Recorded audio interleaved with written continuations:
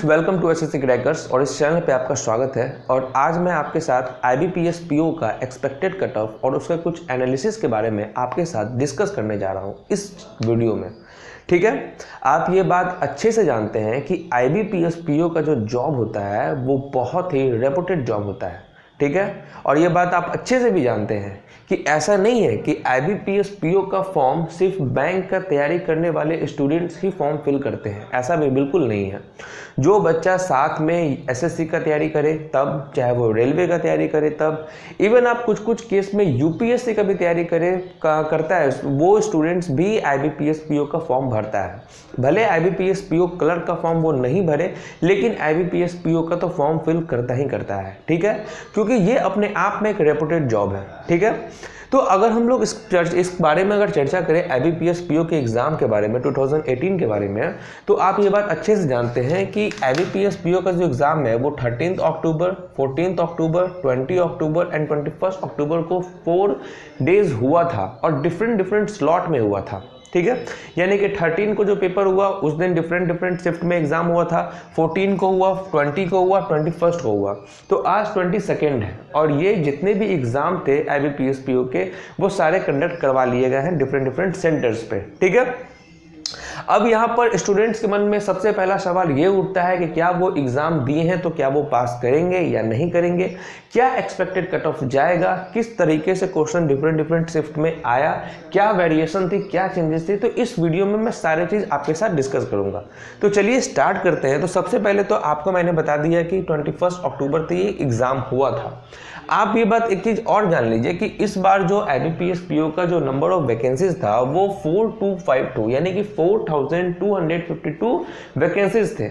और एक चीज़ मैं आपको और बता दूं, क्योंकि अगर हम लोग लास्ट ईयर का बात करें, जैसे IBPS PO करता है, उसमें क्या होता है कि जितने भी वैकेंसीज होते हैं अप्रॉक्स 10 to 11 टाइम्स वो सिलेक्ट करता है स्टूडेंट्स को किस चीज़ के लिए, मेंस के एग्जाम देने के लिए। ऐसा नहीं है कि IBPS प्रीलिम्स का अगर आप पास करके तो आपका जॉब हो जाएगा। IBPS PO का एग्जाम का प्रीलिम्स अगर आप पास करते हैं तो आप मेंस के लिए एलिजिबल होंगे, आप अपीयर होंगे। फिर वहां पर होने के बाद फिर आपका कुछ जो नेक्स्ट प्रोसेस होगा वो होगा आपके सिलेक्शन को और नज़दीक ले जाएगा। ठीक है, एक चीज और मैं आपको बता दूं कि IBPS PO का जो रिजल्ट आता है, जो उसके मार्क्स आते हैं, वो मार्क्स ऐड नहीं होते हैं। आपके जो टोटल नंबर ऑफ मार्क्स होते हैं, फाइनल जो कट ऑफ आता है उसमें वो ऐड नहीं होते हैं। ये सिर्फ क्वालिफाइंग नेचर का होता है, सिर्फ मेंस में अपीयर करवाने के लिए आपसे पास करवाया जाता है। ठीक है, तो यहाँ पर हो गए। तो अराउंड जो है इसमें 15 लाख जो एस्पिरेंट्स थे वो अपीयर्ड हुए थे, 15 लाख अप्रॉक्स। ठीक है, ऐसा कुछ ऑफिशियली डाटा नहीं है कि जहां पर कितने स्टूडेंट्स किए थे, लेकिन एक अनुमान लगाया गया है कि 15 लाख स्टूडेंट्स जो थे अप्रॉक्स में वो अपीयर हुए थे इस एग्जाम के लिए।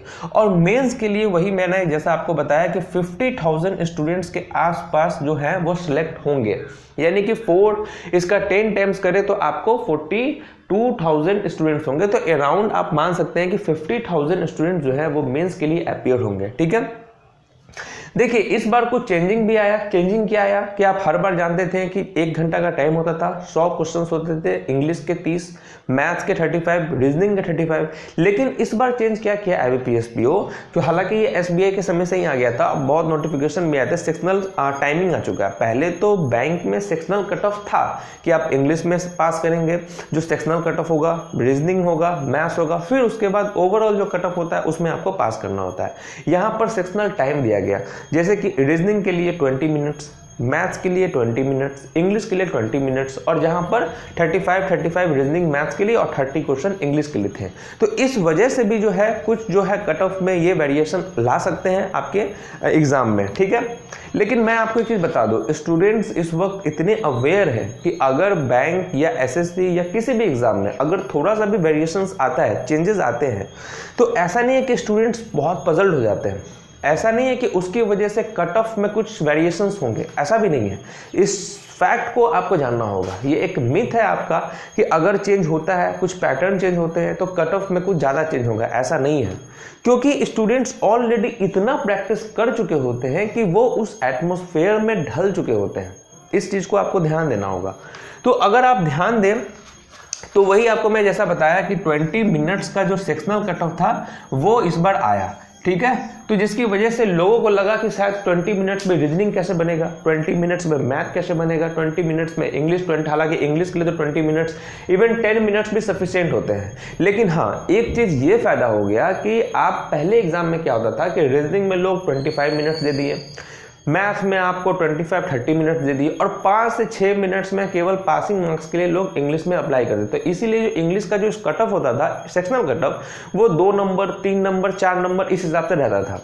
लेकिन अब आपके सामने 20 मिनट का टाइम है। अब क्या है कि स्टूडेंट 20 मिनट में पैसेज को भी अच्छे से बना सकते हैं, जो क्लोज टेक्स्ट आए हैं, फिलर आए हैं, तो बहुत कंसेप्चुअल वो बना सकते हैं। तो इसीलिए इस बार इंग्लिश बेस्ड स्टूडेंट्स जो हैं वो काफ़ी वर्क किए हैं। वर्क इस पर्पज से भी किए हैं क्योंकि उनको पता है कि अगर, और आप ये बात अच्छे से जानते हैं कि अगर जब तक 20 मिनट आपका नहीं होगा रीजनिंग का, तो आप नेक्स्ट सेक्शन में नहीं आ सकते हैं। तो स्टूडेंट्स को ये बात अच्छे से पता था, इसीलिए वो इंग्लिश पे इस बार फोकस किए हैं ताकि 20 मिनट वो बैठे तो 20 मिनट का टाइम का यूटिलाइज भी करें, ठीक है। तो ये चीज हो गया। उसके बाद अगर आप बात करें तो अगर आप देखा जाए तो इस बार के गुड अटेम्प्ट की बात किया जाए, ठीक है। सबसे पहले तो गुड अटेम्प्ट की बात करते हैं। तो एक चीज मैं आपको बता दूं कि इस बार गुड अटेम्प्ट को बताने से पहले मैं एक चीज बताता हूं कि अगर 15 लाख स्टूडेंट्स अगर अप्लाई किए हैं और अराउंड 10 लाख के आसपास अगर स्टूडेंट्स एग्जाम दिए हैं, तो उसमें से 5 लाख ऐसे स्टूडेंट्स हैं, यानी कि नंबर ऑफ जो स्टूडेंट्स हैं वो जो है वो 50 to 55 क्वेश्चंस बनाए हैं उनके अकॉर्डिंग।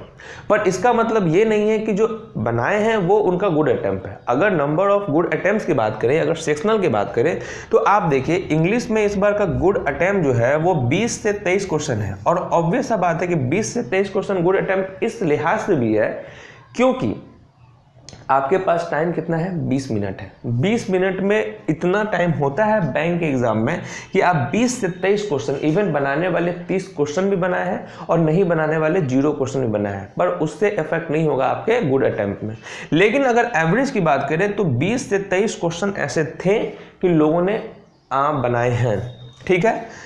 अगर रीजनिंग की बात करें तो हालांकि रीजनिंग में 20 से 24 वही स्टूडेंट्स बना सकते हैं जो रीजनिंग पे लगातार प्रैक्टिस किया है, क्योंकि आप ये बात जानते हैं कि पजल बनाना एग्जाम में वो छोटा मोटा बात नहीं होता है, उसके लिए पूरा प्रॉपर प्रैक्टिस होना चाहिए, तभी आप 20 से 24 आप जो है बना सकते हैं। लेकिन फिर भी अगर ऐसा क्वेश्चन था एग्जाम में कि आप 20 से 24 क्वेश्चन एग्जाम में बना सकते थे, मैं फिर आपको बोल रहा हूँ कि प्रैक्टिस उसके लिए बहुत जरूरी है।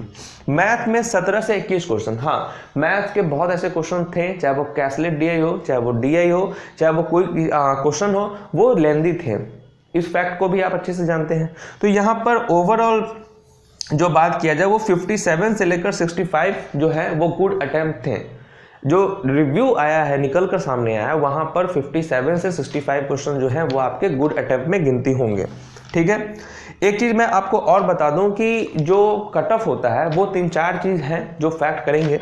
वो सबसे पहला बात की तो डिफिकल्टी लेवल, अगर हम लोग पहला बात करें तो डिफिकल्टी लेवल के हिसाब से आपका कट ऑफ डिसाइड होगा, क्योंकि आप जानेंगे 13 तारीख का फर्स्ट शिफ्ट में अलग क्वेश्चन पूछा गया, 14 में अलग पूछा गया, 15 में जो डिफिकल्टी लेवल था वो 20 में था और 21 में था वो अलग अलग था।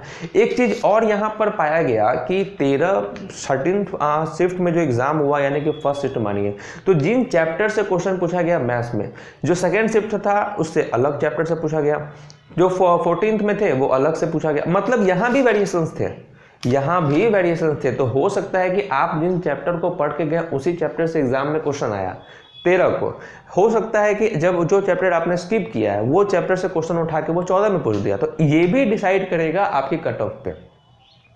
इसीलिए जो कट ऑफ ओवरऑल आता है वो पूरा नॉर्मलाइज्ड वे में आता है, डिफिकल्टी लेवल को चेक करते हुए आता है कि हाँ इस शिफ्ट में कैसा गया क्वेश्चन, इस शिफ्ट में कैसा गया। तो ये सारे को नॉर्मलाइज करके आपके सामने ओवरऑल कट ऑफ आता है, ठीक है। उसके बाद तो नंबर ऑफ अटेम्प्ट्स, ठीक है।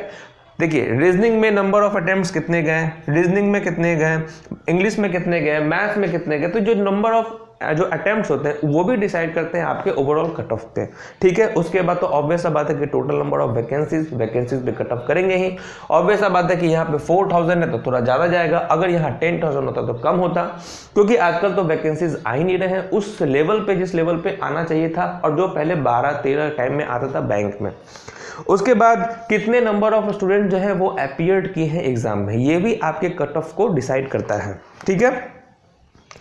उसके बाद अगर हम लोग यहाँ की बात करें तो मैंने आपके साथ डिस्कस कर लिया कि गुड अटेम्प्ट क्या था क्या नहीं था, ठीक है। अगर हम लोग यहाँ पर बात करें कि अगर सब्जेक्ट यानी कि जैसे कि इंग्लिश में जो मैक्सिमम मार्क्स 30 था, रीजनिंग में 35, मैथ में 35, तो एक सेक्शनल कट ऑफ निकालता है, ऐसे बैंक जो है वो सेक्शनल कट ऑफ निकालता है इस लिहाज से कि कम से कम मिनिमम मार्क्स तो आपको इतना होना चाहिए, ठीक है। वो मिनिमम मार्क्स क्या होना चाहिए तो वो आप देख लीजिए एक बार कि SC, ST, OBC और PWD के लिए जो है वो इंग्लिश में 3.75 आपका सेक्शनल कट ऑफ जाएगा, 6.75 आपका रीजनिंग में जाएगा और 5.25 जो है वो आपका मैथ्स में जाने का पूरी चांस है सेक्शनल कट ऑफ के लिहाज से। अब ये नहीं कि इतना कम नंबर या इतना ज़्यादा नंबर ये आपके मन में नहीं आना चाहिए, ये है आपका सेक्शनल कट ऑफ कि इसके ऊपर तो आपको जाना ही जाना है।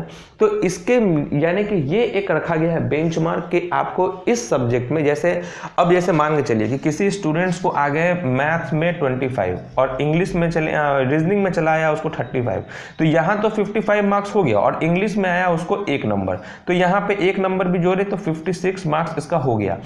ये कट ऑफ अगर 50 जाता है तो ये अगर देखा जाए तो ओवरऑल कट ऑफ इसको कट ऑफ से ज़्यादा है, लेकिन वही जो 1 नंबर वो इंग्लिश में लाया और इंग्लिश में सेक्शनल कट ऑफ 3.75 था, तो यहाँ पर वो सेक्शनल कट ऑफ पार नहीं किया। यही एक बैंक डिफर होता है SSC के एग्जाम से। तो इस चीज़ को इसीलिए कहा जाता है कि पहले सेक्शनल जो पहले जो लोग अप्लाई करते जो बनाते थे अटैम्प्ट लेते थे जहाँ पे टाइम सेक्शन रहता तो सबसे पहले लोग सेक्शनल कट ऑफ पार करने की तरफ जाते थे, उसके बाद वो नंबर ऑफ अटैम्प्ट्स को बढ़ाते थे ओवरऑल कट ऑफ के लिए। तो वही चीज़ मैं आपको समझाया कि जो लोग नए हैं उनको समझ में आया कि सेक्शनल कट ऑफ का क्या रोल होता है एग्जाम में। तो यहाँ पर मैंने आपको समझाया कि 3.75 है और यहाँ पर आपको 1 नंबर आ गया, इसीलिए ये एक मिनिमम मार्क्स है कि इतना तो होना चाहिए और इतना ही जाएगा, ठीक है। अगर हम लोग जनरल की बात करें तो 7.25 इंग्लिश के लिए, 10.25 रीजनिंग के लिए और 8.25 जो है वो मैथ्स के लिए आपके सेक्शनल कट ऑफ रहेंगे कि इतना आपका इतना रहना चाहिए मार्क्स और आपको इसके ऊपर आपको लाना है, ठीक है। अब हम लोग बात करें कंक्लूडिंग की, भाई अगर टोटल ओवरऑल कट ऑफ कितना जाएगा ताकि आप लोग आराम से मेंस का तैयारी करें इस वीडियो को देखने के बाद, क्योंकि इससे ज़्यादा आपका जाएगा नहीं, ठीक है। क्योंकि इस चीज़ को मैंने बहुत अच्छे तरीके से एनालिसिस किया है कि इतना नंबर जाना चाहिए, ठीक है। तो देखिए, और ये जो मैंने आपको बताया है ये आप एकदम मान के चलिए कि अगर आप अपने आप को देख रहे हैं बैंक एग्जाम के लिए तो ये सिर्फ एक तरह से आपके सेटिस्फैक्शन के लिए मैंने यहाँ पे बताया है, क्योंकि ऑब्वियस सा बात है कि अगर इसमें अगर किसी में भी अगर इससे कम नंबर आपको आ रहा है तो ऑब्वियस सा बात है कि आप ऐसे भी आपका सिलेक्शन नहीं होगा, ऐसे भी आपका जो है वो आप पास तो करेंगे नहीं। तो ये फिर भी आपके कॉमन क्वेरी के लिए मैंने आपको यहाँ पे बता दिया। अगर हम लोग यहाँ पे बात करें ओवरऑल कट ऑफ की बात करें तो SC का जाने का चांस है आपको 34.50 से लेकर 38.25 मार्क्स। 20 ST की बात करें 26.25 से 29.75, OBC की बात करें तो 42.25 से 46.75, जनरल की बात करें तो 43.25 से लेकर 49.75, HI की बात करें तो वो हो जाएगा आपको 13.25 से लेकर 17.75। अगर हम लोग OC की बात करें तो वो हो जाएगा आपको 25.35 से लेकर 29.75। VI की बात करें 21.25 से लेकर 25.25 और ID की बात करें तो 15.25 से लेकर 19.75। तो ये हो गए आपके ओवरऑल कट ऑफ, जो कि आप इसमें अगर इससे ज़्यादा जाने का चांस एकदम कम है, क्योंकि ये अपने आप में लास्ट ईयर के कट ऑफ से 1 नंबर 2 नंबर ज़्यादा ही है, ठीक है, लास्ट ईयर से 1-2 नंबर तो यानी कि ये आपको इस रेंज में, यानी कि अगर कट ऑफ यहाँ पर 43.25 से लेकर 49.75 दिया हुआ है तो आप मान के चल सकते हैं कि 44, 45, 46, 47, 48, 49 यानी कि इतने नंबर से ये वेरिएशन कर सकते हैं कि इसमें से कोई एक कट ऑफ जो है आपका जा सकता है ओवरऑल कट ऑफ जब अगर फाइनल आएगा तो, जो कि मेरे अंदाज से आपको 10 दिन के अंदर में आ जाएगा और वहां पर आप पाएंगे कि ये है, ये इतना स्कोर के लेवल में गया है। तो एक चीज़ और आप ध्यान दीजिए कि यहाँ पर इसमें अगर आपको अगर यानी कि बहुत ऐसे, अब देखिए ये है कंपटीशन इतना ज़्यादा है कि ये कट ऑफ तो एकदम एवरेज को लेकर बनाया गया है, लेकिन अब 50,000 स्टूडेंट का सिलेक्शन करना है तो उस हिसाब से इतना ही कट ऑफ जाएगा। अब क्योंकि स्टूडेंट्स भी इतने टैलेंटेड आ चुके हैं, इतना प्रैक्टिस करते हैं कि ये कट ऑफ भी जब फाइनल कट ऑफ आएगा तो मे बी ये कम लगे, हो सकता है 51, 52, लेकिन इस अंधविश्वास में नहीं रहे कि 51, 52, 53 इस लेवल पे जाएगा, क्योंकि ये पीओ का कट ऑफ है, क्लर्क का नहीं। ठीक है, तो मैंने आपको सारे कुछ बता दिया कि इतना कट ऑफ जाएगा। अगर हाँ फिर भी किसी आदमी को अगर डाउट लगता है तो वो इस वीडियो के नीचे कमेंट बॉक्स करें, वहाँ पर कमेंट करके मुझसे कुछ क्वेरी ले सकते हैं, पर्सनल क्वेरी ले सकते हैं, जहाँ पर किस तरीके से उनको किसी भी चीज़ में डाउट लग रहा है। ठीक है, और ज़्यादा से ज़्यादा मैं यही सजेस्ट करना चाहूँगा कि +2 आप कर लीजिएगा, रेयर केस में +2 कर लीजिएगा कि हो सकता है कि 40 चला जाए या 52 चला जाए या इस टाइप से, लेकिन वो कम है, लेकिन फिर भी मैं आपको सेटिस्फैक्शन के लिए बता रहा हूँ कि अगर आप +1, +2 कर लीजिएगा फिर भी जो है तो उतना कट ऑफ जा सकता है। ठीक है, तो इस वीडियो को देखने के बाद आप समझ गए होंगे सारा कुछ, सारा डाउट आपका क्लियर हो गया होगा कि कितना कट ऑफ जाएगा, कितना कट ऑफ नहीं जाएगा। तो मैं आशा करता हूं कि आप अपने मेंस के प्रिपरेशन के लिए बहुत अच्छे तरीके से आप पढ़ेंगे, क्योंकि पीटी के एग्जाम से कम 5 टाइम्स ऊपर जो है वो मेंस का लेवल का क्वेश्चन आता है, तो उस पर आपको फोकस बहुत अच्छे तरीके से करना है, बिना टाइम वेस्ट किए हुए। और 20 डेज का जो एग्जाम होगा, 20-30 डेज का जो भी जो क्रैक कोर्स वाला प्लानिंग होगा वो मैं आपके साथ इस चैनल पर डिस्कस कर लूँगा। तो इस चीज़ के लिए आप इस चैनल को जो नए हैं वो सब्सक्राइब करना ना भूलें। ठीक है, इस वीडियो पे लाइक जरूर करें ताकि, और शेयर भी जरूर करें ताकि उन लोगों तक पहुँच सके जो लोग कट ऑफ को लेकर अभी परेशान हैं, जो मेंस का तैयारी नहीं कर रहे हैं। तो बिना समय टाइम वेस्ट गवाए हुए आप एकदम अच्छे से मेंस का आप तैयारी करें। ठीक है, तो मिलते हैं आपसे नेक्स्ट वीडियो में, तब तक के लिए ऑल द बेस्ट और तैयारी बहुत जम के कीजिए मेंस के लिए। ठीक है, take care and all the best.